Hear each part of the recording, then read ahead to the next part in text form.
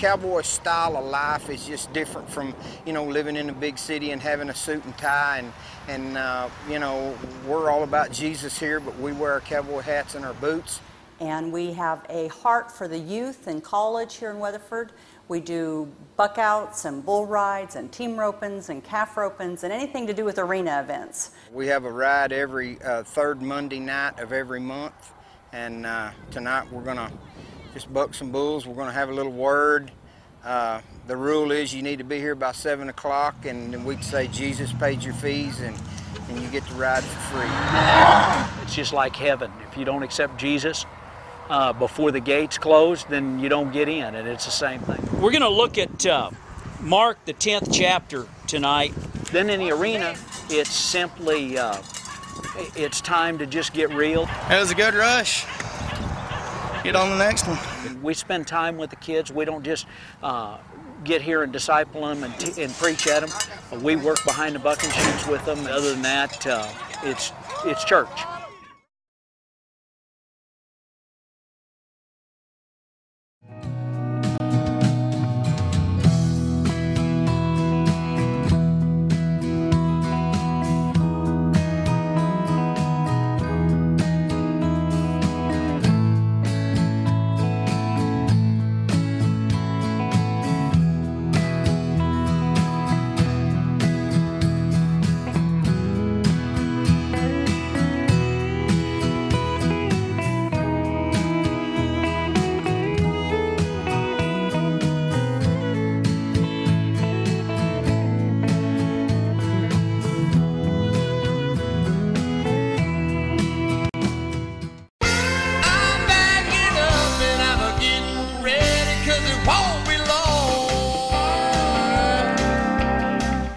Pack them up, boys.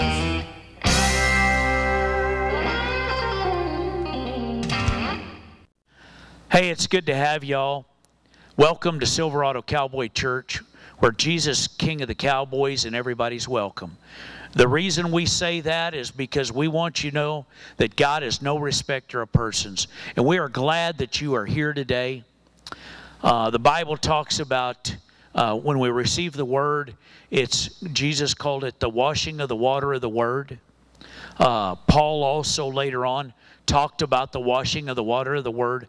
I want you to receive the Word today and to be able to put it into your life and make use of it. 2 Timothy 2:15 says, "Be diligent to present yourselves approved to God, a worker does not need to be ashamed, rightly dividing the word of truth." That rightly dividing the word of truth means where you apply it to your life. I want you to receive the word today, be able to apply it to your life, and remember that God loves you. I'll talk to you after this broadcast. Is he worthy? So we just sang about it, right? He is worthy. Hallelujah. Who led you to the Lord? Anybody? Who led you to the Lord? Well, it wasn't me for all of you. Who led you? Tanya, who led you to the Lord? Praise the Lord. Diana Stover, who led you to the Lord?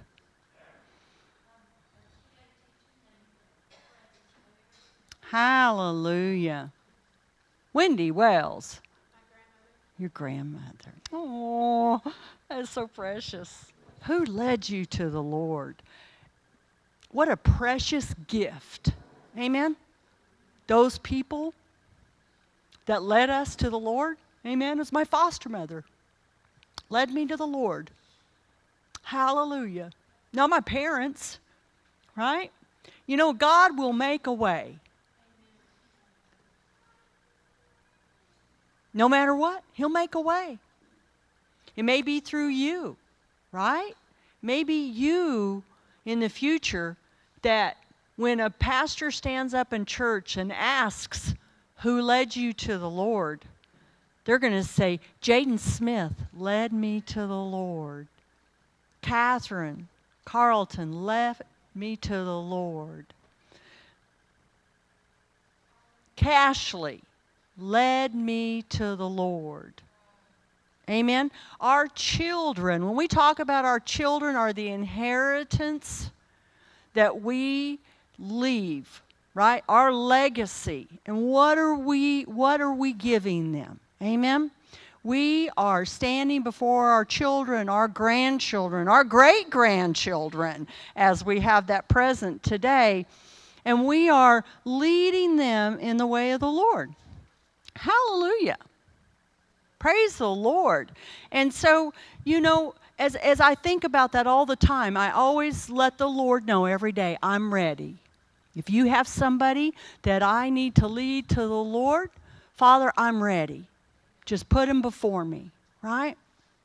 I count it all joy. The greatest thing I can do in life is share that and have somebody who doesn't know Jesus Christ as our Lord and Savior and doesn't know that that's the way to eternity and through all this, right, that we may or may not be dealing with day in and day out. And so think about that tomorrow. Amen? Hallelujah. I have the wrong Bible. Oh, my goodness. All right, here's one. Let me see. They're all the same. They're not. All right, let's see. Yep. Thank you, Jesus. All right. Well, I found this giant print. I think y'all can read it from there. I was like, it's pastors. I was like, wow, look at that. And so I got sidetracked. I apologize. So you ever feel like you're in the wilderness? Who camps in here? Let me see some campers. Like to go camping. I'm going to rephrase it. Who doesn't like to go camping? Okay, so Toy doesn't like to go camping. All right, so Tanya, why don't you like to go camping?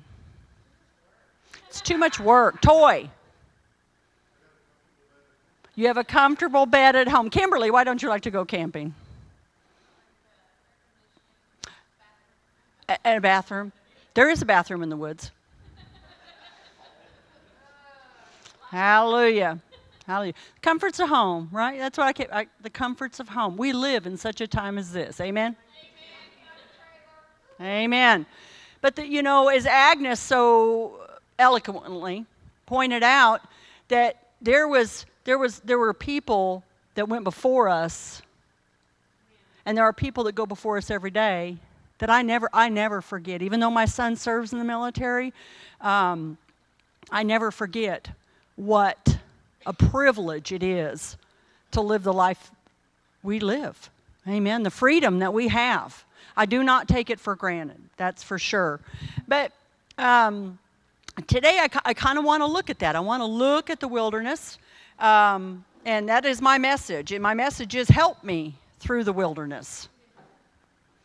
And so I looked it up. So the very definition, and so all three of you were exactly right.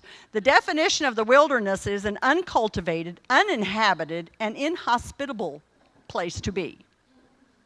A neglected or abandoned area, a position of disfavor, especially in political content. And so that was the definition out of the dictionary. I didn't make it up, so I looked it up. And, you know, I think about the wilderness. And, you know, as a child, because we lived in the mountains, and I loved exploring. We'd go out in the wilderness, right, and climb trees and get bit by bugs and come home and have to have ticks taken off of us. And, I mean, just all, I loved it. But I am an explorer by nature. And I think people that are explorers by nature love nature. Love, you know, it's not a big deal to rough it.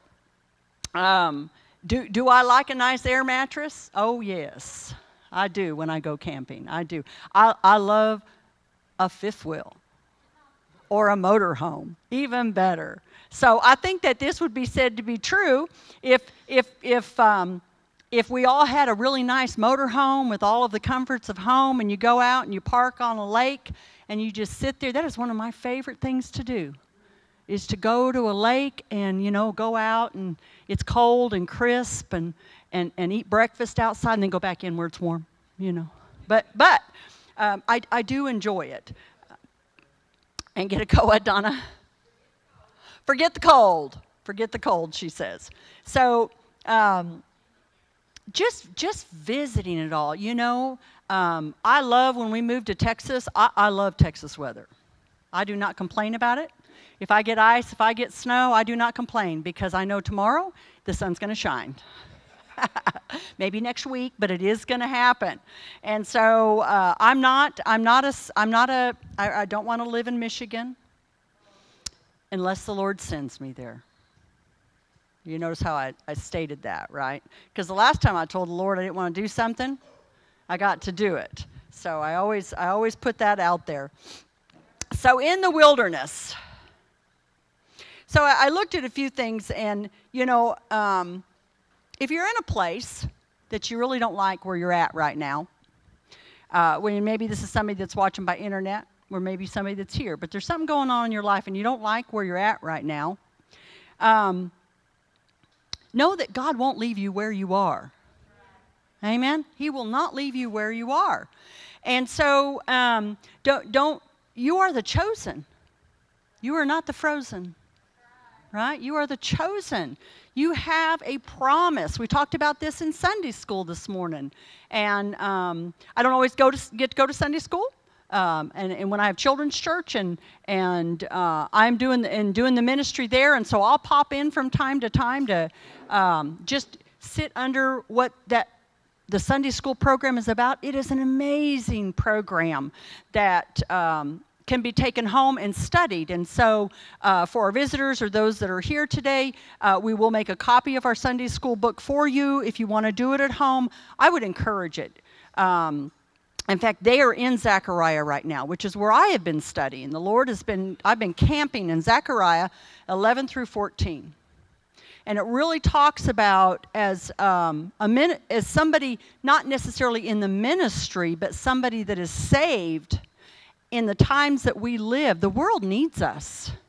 The world needs you to make a difference. He needs our youth to know who Jesus Christ is. He needs when they go to school for them to have that protection, right? Because the enemy, he is ruthless. Amen? So I hope you're praying for our public schools. I hope you're praying for the children that are out there that don't have the families that are protecting them by the word. Amen?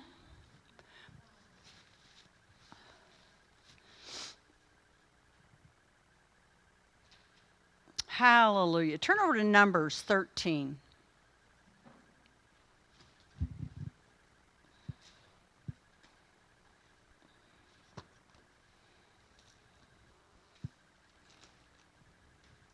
Verse 16, 17 through 20.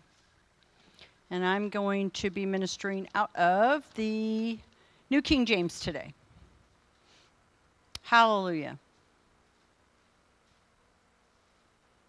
Then Moses sent them to spy out the land of Canaan and said to them, "Go up this way into the south and go up into the mountains," the wilderness, the mountains, "and see what the land is like, whether the people who dwell in it are strong or weak, few or many, whether the land they dwell in is good or bad, whether the cities they inhabit are like camps or strongholds, whether the land is rich or poor, and whether there are forests there or not."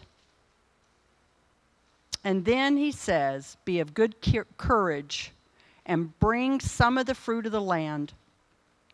And of course, this is the time of the first fruits. So this is the time of when the grapes are coming into season.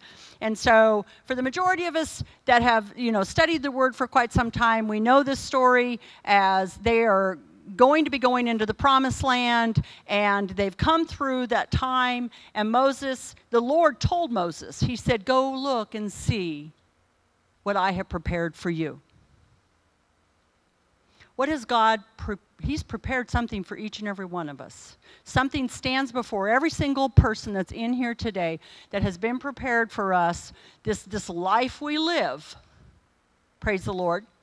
Wherever you are in it, whether it's your job, or you're at home, or you're in school, or you're learning, or you're retired, or, you know, whatever it is you're doing, there is this life that we live. Amen? He didn't create us to just be born and die. He created us to live this life he created, this world he created for us. He created so that we could enjoy it. Amen? And so then there's the enemy, right? And so he just wants to ruin everything. And he's been trying, but we know the end is near. It's in Revelation, so it's real near. So you can just go read about it, right? So we know that it's coming. Zechariah talked about it, and I think that's where the Lord really has had me in it. And I really have just been praying, how can I make a difference in the midst of turmoil? How can I make a difference when there is so much fear and doubt and unbelief being spoken out there? Because if the word is in us and it comes out of us, the word will always accomplish what it has to say and what God purposes for it. And so we want to concentrate on the good things of God. We want to concentrate on the promises of God. Amen? Amen. Now the time was the season of the first ripe grapes. And so again, you know, they brought out, what does it say? He brought out huge, it took 2 people to carry a group of grapes out. You know, and so they brought out, and the promises, God would not have sent them into a territory of worthlessness. He made them a promise. He's made us a promise. Amen? He made you a promise. Don't let go of that. If you don't have a promise, ask him for one. You know, Moses decided at this point, and so when you study before this scripture and after this scripture, you know, Moses decided what information was needed before the people could enter the promised land. So he sent them out. You know, the Lord told him to go check it out. And so he took the Lord's advice. It's a good thing to take the Lord's advice, you guys. When he tells you to do something, go do it.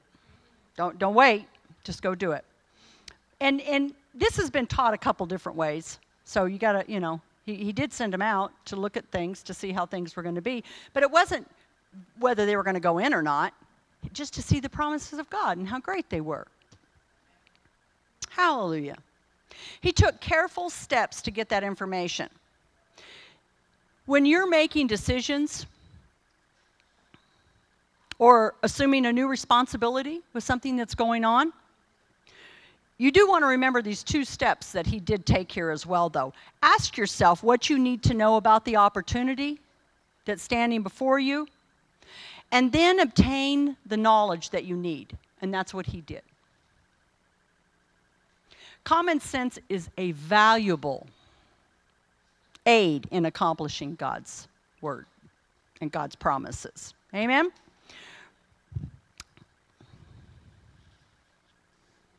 I made a note here. Proverbs 12:15 says, the way of a fool is right in his own eyes, but he who heeds counsel is wise. In Proverbs 15:22, it says, without counsel, plans go awry. But in the multitude of counselors, they are established. Amen? And so we hopefully, our children can come to us when they need to do something, that we are their counselors. Amen? And so as adults, who do you seek counsel from? Aside from God. Aside from God. Do you have other people to help you with those decisions? Amen? You know, and for those that don't know me, my parents died when I was very young. And so the Lord has always instrumentally, though, put people in my life to assist when I need it, but I also know I need them. I know that I don't know it all. But I know that he has people that know what I need to know. Amen? And he has people for you as well. And I know a lot of times, you know, it's not till we're older that we realize how wise our parents were. Or maybe they weren't. I'm sorry if they weren't. But for the most part, you know. And so we always talk about, you know, that our grandparents knew things. I love to listen to Tanya talk about her grandma. And how she didn't realize that she knew the Holy Ghost, and how she looks back over that, and how God instrumentally has put that in her life. Amen. Praise the Lord. God told the Israelites that the promised land was rich and fertile. Not only that, he promised that his bountiful land would be theirs. Then the scouts reported back to Moses. They gave plenty of good reasons for entering the land, but they just couldn't stop focusing on their fears. And that is the only thing that stops us today, are the lies of the enemy and putting fear before us. And I said earlier, we are the chosen, we're not the frozen. And I think that we see a lot of that right now. The church needs us. The church, the community. The church community needs us to not give into the fear that gets projected day in and day out by society. Amen? And you have to, but the promises of God, there you find the words so that you can speak it in love. We're not coming against it. We're moving through it, and it has to separate. A negative opinion of 10 men caused a great rebellion among the people, because it is human nature to accept opinion versus fact. I always like it when I repeat something I saw on Facebook, or because it's wrong. Google doesn't know everything, right? Hallelujah. YouTube doesn't know everything. Hallelujah. But 10 men caused rebellion. Millions, right? How many were in the desert? It was a bunch of people. Fear is like that, though. In Sunday school today, Bud was talking about leaven and how the word talks about it in that a little bit of leaven in dough, when it goes in and it does what it's supposed to, if you don't watch it, it will explode. So he was asking me as a bread maker to share that. And I thought of Kelly, though, but I've seen my starter. It just overflows because I wasn't paying attention to it. And then you have to start all over again. That's right. But the reference that it was talking about with the leaven, it was talking about with them that were going in the New Testament to go to town to get some food for Jesus, was to be careful of the sin. So the reference of leaven was sin, because just a little bit of it, a little bit of complacency. Let's use some different words. We can use some different words. There are different things that will stop us from accomplishing the promises of God. Fear, doubt, unbelief, complacency, not trying to be kind, not trying to be loving, right? Those things are not them. We can always overshadow what's out there. These days, and maybe not for you, but these days, I have to do more of it. It's a little harder sometimes than others. Things can kind of get on, it weighs on you. We've been dealing with sickness and disease since Genesis, right? And so it is no different today than the days of past, and so I look to the Word to get my strength, to pull me through it, and to receive the wisdom and the knowledge, because isn't that what I talked about earlier? That wisdom and knowledge is what he was looking for.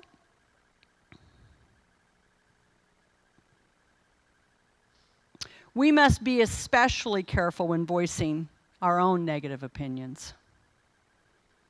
What we say may heavily influence the actions of those who trust us.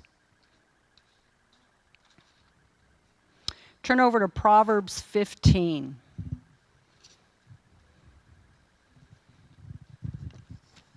This is where I needed my other Bible.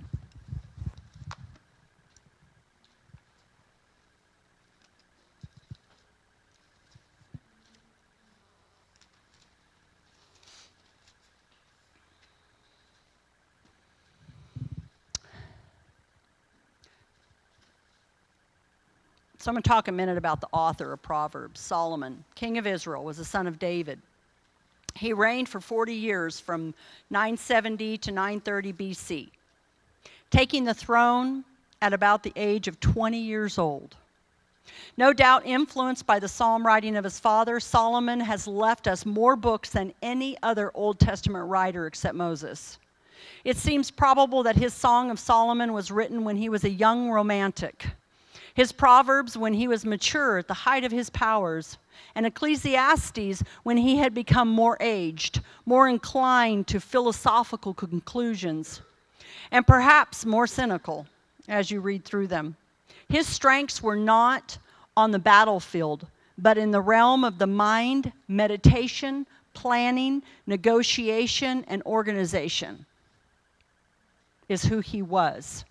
And so as you read Proverbs, and this is in the front of the Spirit-Filled Life Bible that I just read out to you about the author and the background, and I look at how he talks about the content of Proverbs. The fear of the Lord,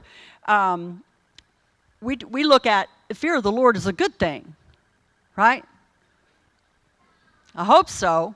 We have people talk about it that it's reverence. So we don't fear him. We're not afraid of God. But I don't want to disappoint him. I don't want to let him down. I want to make my Father proud. Amen? And so that's when I look at this and I look at that, yes, no, I don't want to go to hell.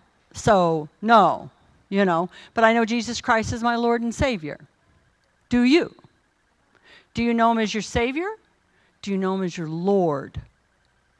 And so we have a lot of people that have received salvation. And in field ministry, this is the one thing that the Lord spoke to us. When we first started doing field ministry and traveling out into the Western world was, let's see, how long have I been married, Fonda? 26 years? 25. 25. David's watching. We're going to call him afterwards. Apparently we were dialing a wrong number. The Lord really ministered to us because we'd go to rodeos and horse shows and there's like this little tally in ministers' traveling handbooks. How many people stood up and received Jesus Christ today as their Lord and Savior? But then the Lord told us, he said, who is teaching them? So they're saved. But this is where we look at salvation. Yes, it's important, but keeping that salvation and making it strong is what we all do every day. You help people with their very salvation to make it true and strong. And a new Christian can be somebody who just converted to the Lord is easy pickings and prey for the enemy if there isn't a support system there to help him. And so that's when the Lord starts putting people in their path, just like he did with me as a 14-year-old child. He put people in my path that would watch out for me and care for me and talk about Jesus and talk about God and talk about, even though my parents had been killed, that God had a plan for me that I didn't understand at that time. And so in studying through Zechariah, the minute I got to Malachi, the first part of that scripture talks about, and the people of Israel started doubting that God even loved them. And I think I hear that a lot these days. Where is God? Why is this still happening? What's going on? How are we going to get through this?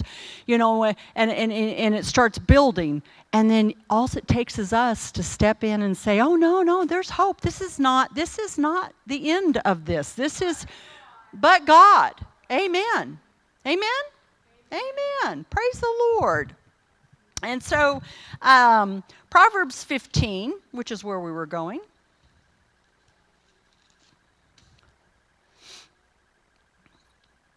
We're going to go all the way through it, Sherry.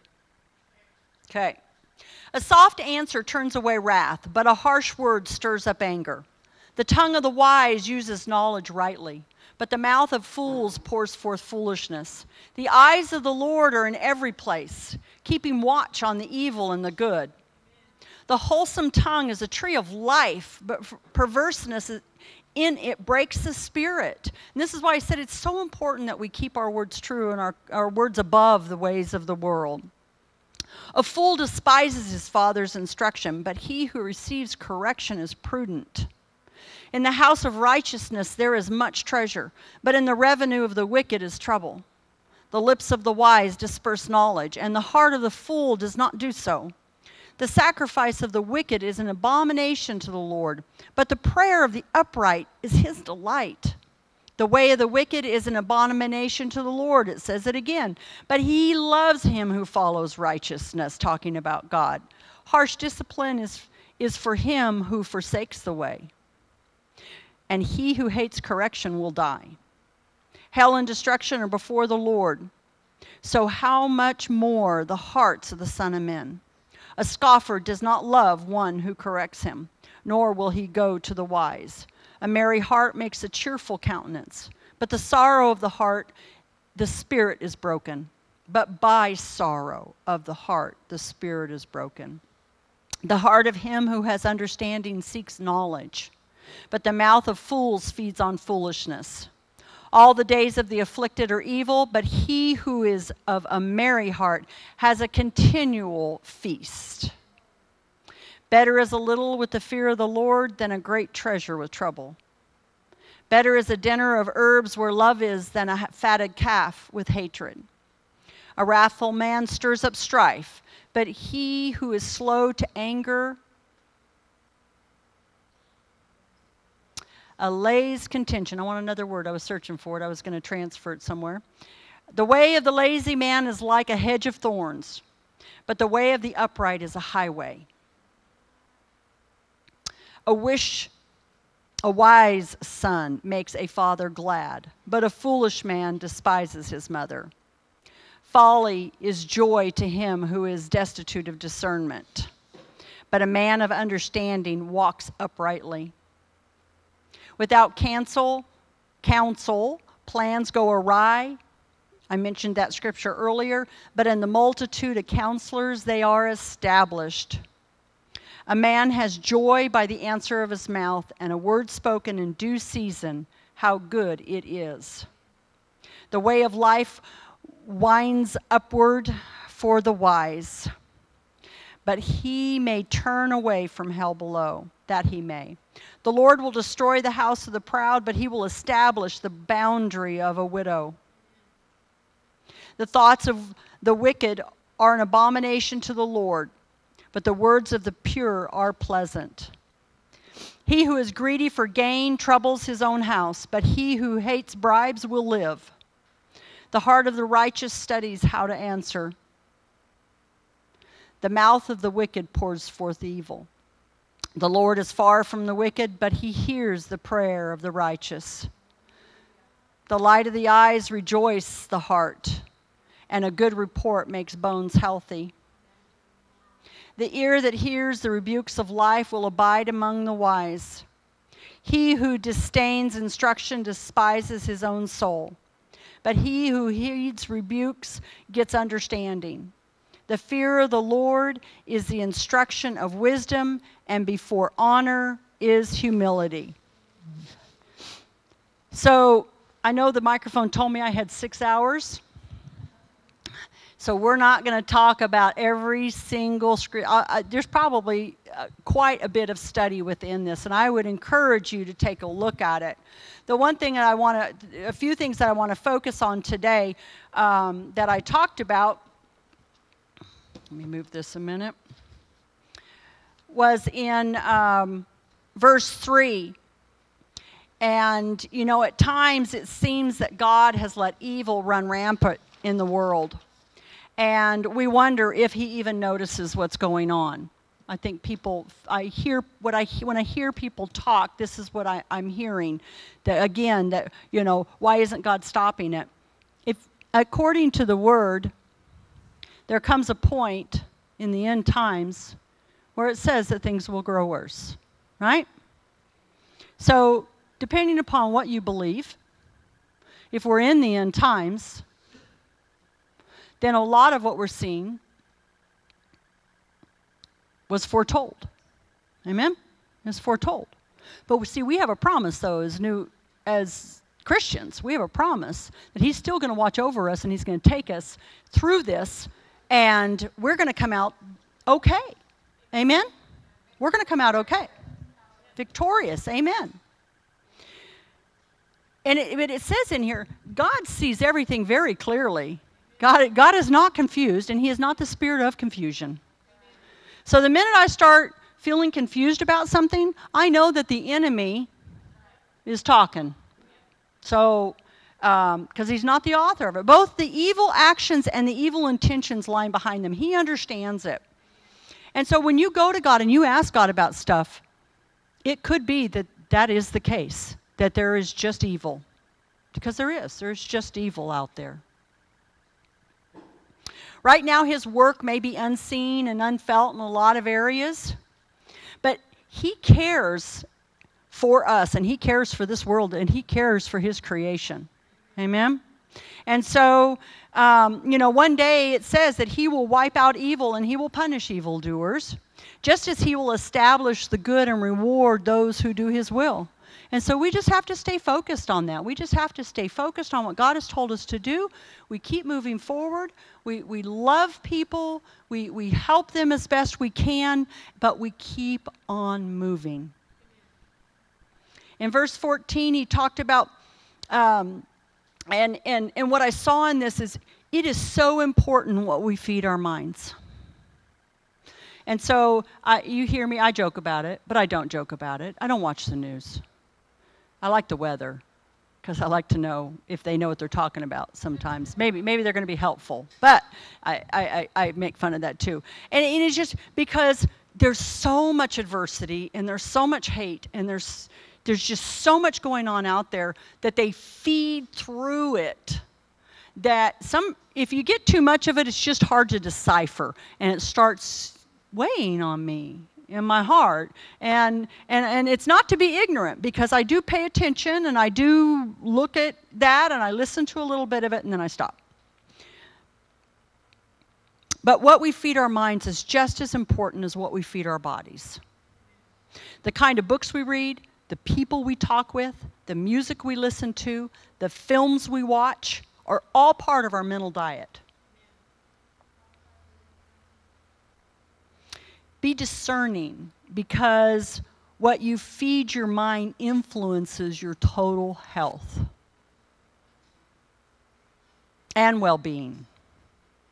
A strong desire to discover knowledge is a mark of wisdom. And so I'm always learning. And that's why I said I don't know everything. I'm always learning. I'm always seeking instruction. We saw a pattern as I read through that one particular proverb, how the Lord just kept reiterating in there that we need to be careful and watchful and mindful of the things that are out there, and not let that enter into our life. Just like that's why Sunday school, when we were doing Sunday school this morning, and I hadn't read ahead. And so if you don't read ahead, it's okay. Come anyway. So Bud will pick on you, but he'll let you off the hook in a few minutes. Fonda will bail you out. That's right. Praise the Lord. And so, but it was just about that same thing. It was just about that same thing. How just a little bit of all of the adversity that's going on can really affect us. In 15, it talks about our attitudes color our whole personality. When you study that scripture out and what the writers were talking about here, what the writer was talking about here, and the times that they lived in. We cannot always choose what happens to us, but we can always choose how we react to what happens to us. Amen? Our attitude towards a situation is our power.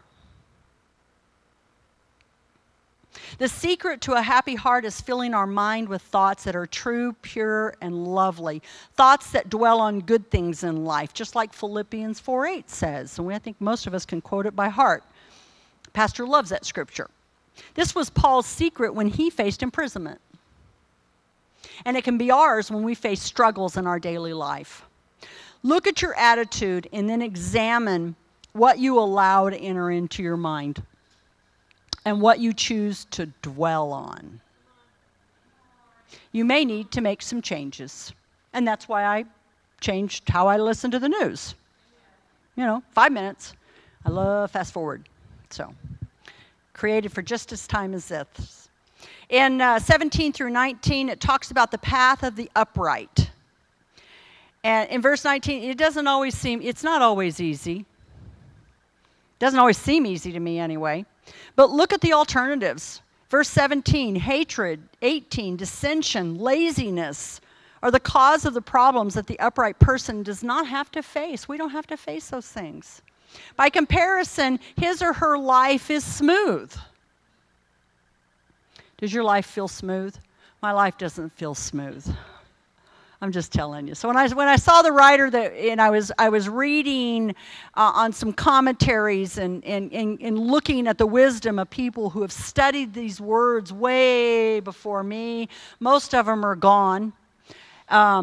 But when they looked at the original translations and they understood, and when we talk to people, when we go to Israel, and I talk to rabbis and I ask them what were they taught about this scripture and the essence of how it was wrote, I have gained great wisdom in that. And so I do a lot of research when I'm looking at scriptures to make sure I just don't pass it over, because I believe if it's in here, it's important.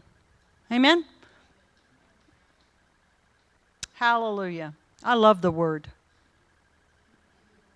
In verse 22, it reminded me of people with tunnel vision.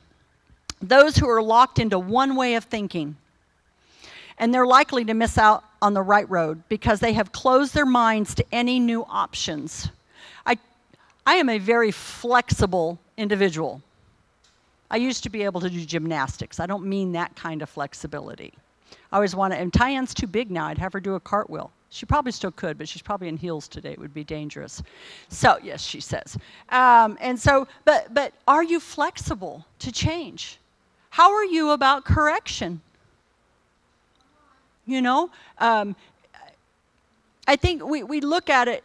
I'll tell you what, if the Lord's correcting me, I am thanking him. I am on my knees and I am thanking him for correction. If I'm off track somewhere, I want the Lord to show me that. I don't want to walk in that at all. And sometimes, we're not all perfect, but I'm almost there. Why are you just laughing back there at me? Is that Sean? Who was back there? It's Tom. Somebody laughed.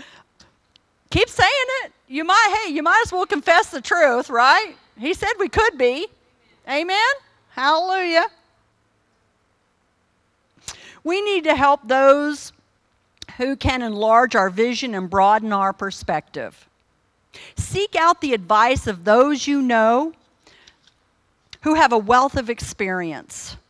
And if you don't, you need new friends, right?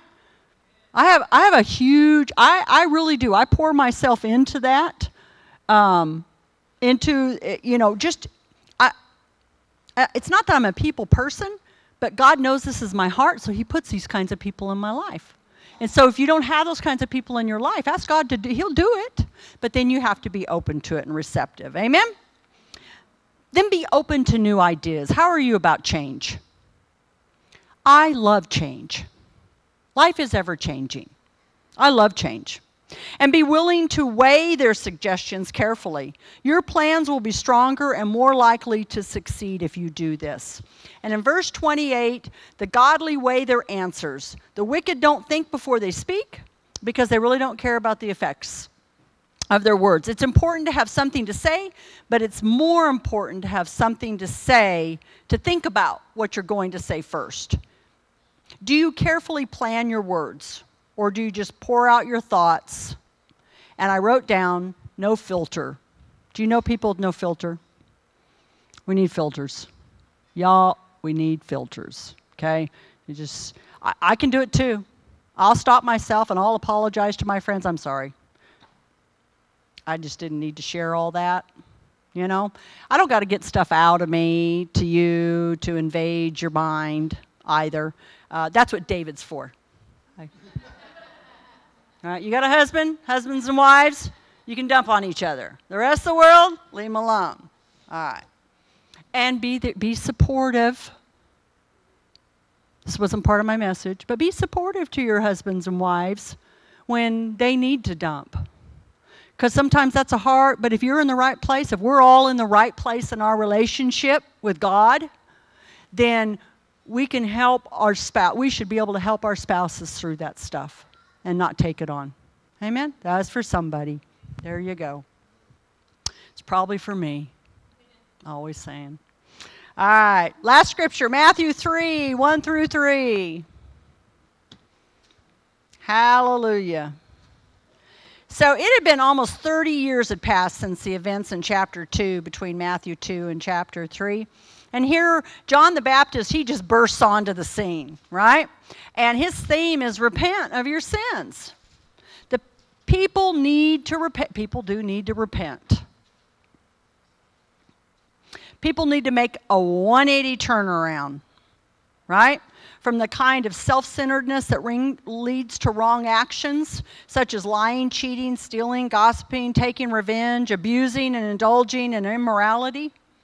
A person who turns from sin stops rebelling and begins to follow God's way of living prescribed in His Word. That's what I did, right? Then God will receive us and help us to live the way that He needs us to and wants us to. You know, and remember that only God can get rid of sin. He doesn't expect us to be clean before we come to Him, but once we come to Him, He does expect us to clean up. It's quiet.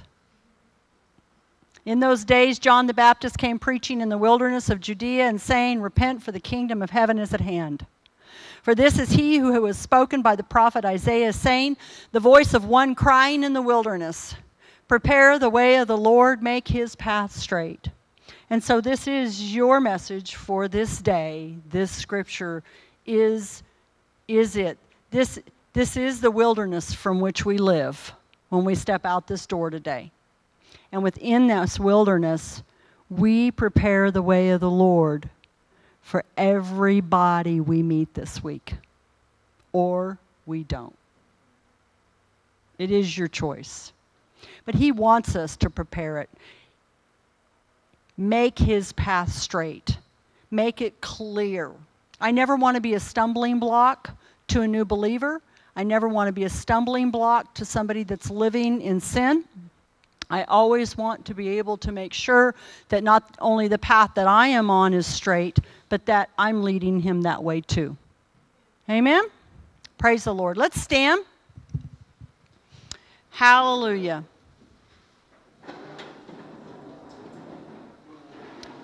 The voice of one crying in the wilderness.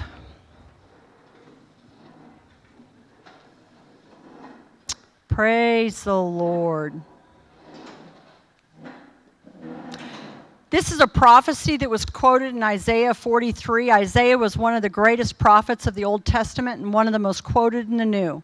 Like Isaiah, John here was a prophet who urged the people to confess their sins and live for God. Both prophets taught that the message of repentance is good news to those who listen and to seek healing, forgiveness of God's love. There are also people that inevitably will reject the truth of God's word. And I have to remind myself every day that I am not responsible for the outcome. I am responsible for presenting the truth. I am responsible for showing love. I am responsible for being kind. I am responsible. How about you? Father, I thank you this day that as we stand before you and have heard this word, that we know that all words that are given to us, Father, are different for each one of us. And I just thank you, Father, that you gave this word to me and you asked me to share it with these people that are listening here today. And I thank you, Father, that by the washing of the water of your word, that you will continue to supply the hearers here today with the joy and the abundance of your promises. Hallelujah. Hallelujah. If you have a need here today, stay and get prayer. There are a lot of strong believers in here that will pray for you. I will be here. I'm not always the last person out the door. Sometimes that's Talon, but he's looking at me now. He's got a little bit of it in him too. He probably wouldn't hug you. We are still doing social distancing. But he's got a little dance, a little song he'd love to share with you, I'm sure. So he's so cute. Cashley's got eggs. Pastor has something to say. We ought to call him. I'll get in trouble if I don't. We're ready. Hallelujah.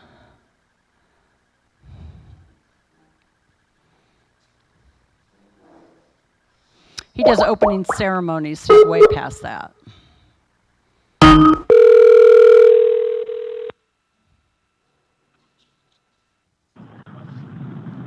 Good morning. Hello. So,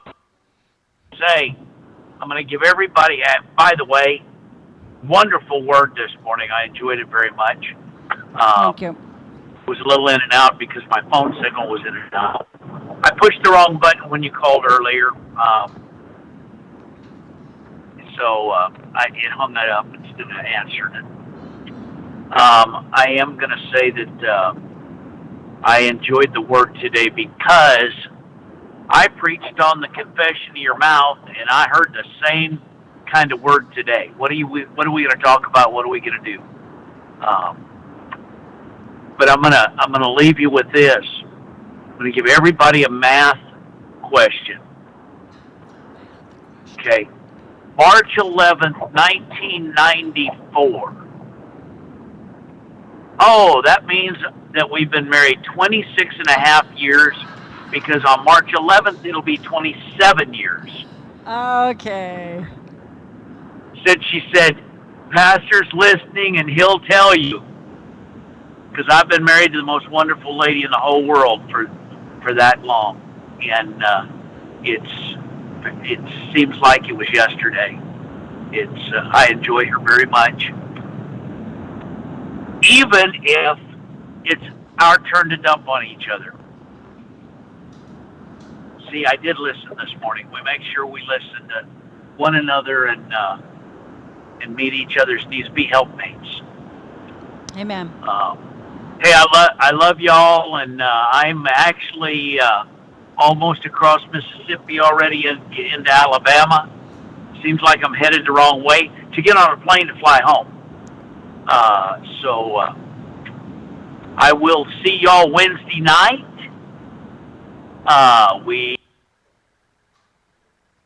Yep. Praise the Lord. Pray for Georgia. He's going to pray for Georgia. Oh, you're back. Yeah, pray for me. I'm going into Georgia. Anyway. All right, love y'all. I'll see you Wednesday night. Okay. Remember, Jesus loves you, and so do we. Hallelujah. Have a great week, everyone. Again, if you have a need, let us help you with it.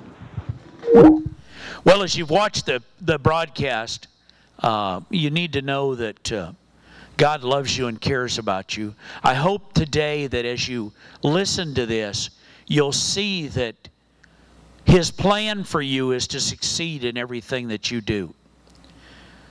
Anytime we look at the Word, we realize that the Word, when it comes alive inside of us, that we begin to get what it says. As we get what it says in us, then we become victors in life. If you don't know Jesus Christ as your Savior, today I hope that you'll make that change. Paul said this.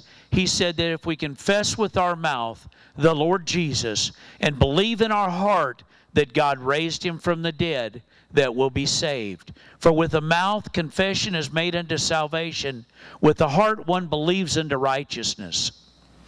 And what that means to you is all you do is you say, Jesus is the Lord of my life. I believe that God raised Him from the dead. Now that can't be just something you say with your mouth. You have to believe it in your heart. You have to know that God loves you and cares about you, because that's the truth. That'll make your eternal destination heaven. Jesus said, "I'm come that you might have life and have it more abundantly." That life was Zoe, means the God kind of life. And I want you to have that today. I want you to know that that will cause you to rise to a new level. For those of you that are believers that have been watching this, for any of you, and if you made a change today, make sure you write to us on that address and website that you're going to see in just a minute, so that we can send you some stuff. We're excited that God came alive inside of you. If you're believers or somebody that wants to give tithes and offerings today, there's a button right there on that website that says tithes and offerings. One of the websites, if you're on it, it says donate. Just push that button. It gives you the opportunity to give to the ministry, realizing that you're putting good seed in good soil that is plowed, is fertilized and watered, and I expect you'll receive a crop. I want to pray over you right now. Father, I thank you for those that made a decision today to know Jesus Christ as their Savior. Father, for those that give, I ask you to give back to them, pressed down, shaken together, and running over to make room for more.